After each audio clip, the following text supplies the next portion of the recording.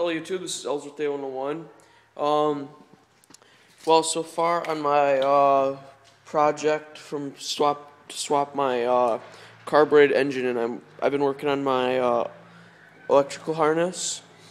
You can kind of see right here, I have most of my new harness done so far.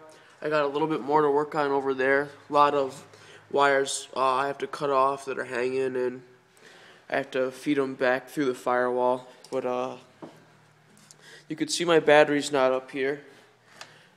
This wire right here, big 0-gauge wire, actually goes to my battery, which is in my trunk.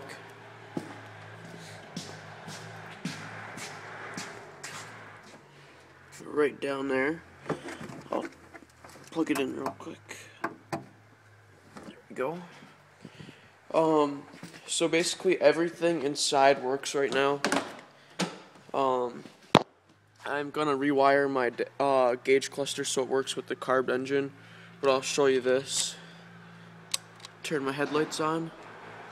Brights. So far my I'll show you real quick. My turn signals stay solid, so I think I'll need like an electronic flasher or something, or yeah, probably just electronic flasher, because I don't know why, but the stock flasher doesn't work. And I also have working airbags too with my custom harness. I got rid of my entire computer and the whole PCM harness, so there's a lot more room in here.